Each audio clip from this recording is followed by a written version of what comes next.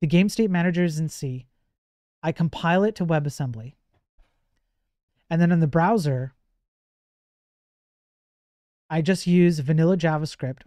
Hang on, let me pop this open here. Get rid of word wrap. I just use vanilla JavaScript everywhere and run the WebAssembly. And my vanilla JavaScript talks to the WebAssembly to figure out the game state. And then I render everything using regular div elements. There's no canvas. There's no GPU acceleration or hardware acceleration.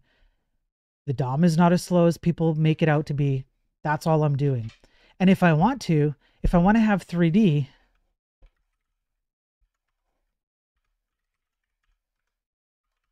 check this out. I'm coming for Unreal.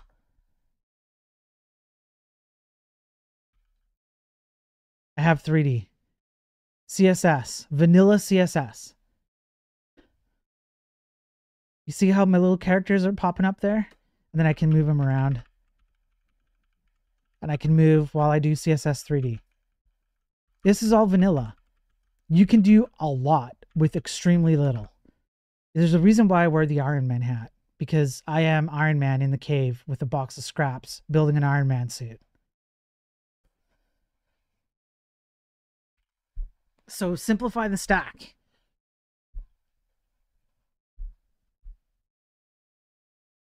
Okay.